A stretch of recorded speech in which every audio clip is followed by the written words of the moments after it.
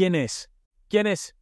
The last words that the American outlaw and gunfighter of the Old West, Billy the Kid, uttered before being gunned down. Henry McCarty, alias William H. Bonney, better known as Billy the Kid, was tried and convicted for murder, and was sentenced to hang, but escaped capture. Sheriff Pat Garrett, having pursued and captured the Kid previously, visited Fort Sumner to question a friend of the Kid's about his whereabouts, and learned he was staying with a mutual friend. The Kid was asleep when Garrett sneaked inside the house, but woke up in the middle of the night to follow a noise in the bedroom where Garrett was standing in the shadows. The Kid did not recognize the man standing in the dark. ¿Quién es? He asked repeatedly.